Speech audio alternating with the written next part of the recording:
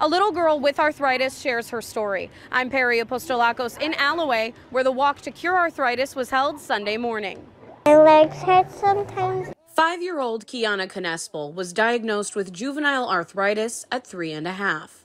At first, her mother Sheena says they thought she had growing pains. I have to get shots and they make me scared. But if I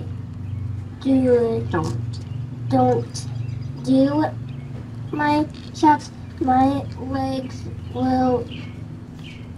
legs hurt more. Kiana and her family started a team called Kickin' It with Keeks for this year's Walk to Cure Arthritis. They ended up raising more than $20,000.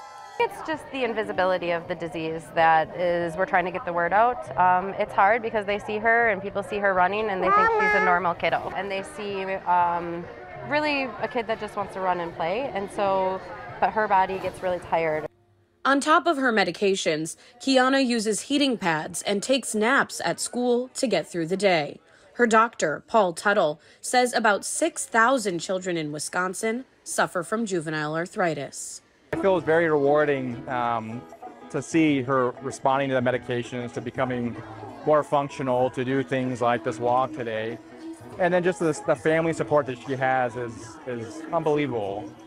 According to the Arthritis Foundation of Wisconsin, money raised by Kiana's supporters and the other walkers will go toward a camp for children living with juvenile arthritis, research, and programs for adults living with arthritis.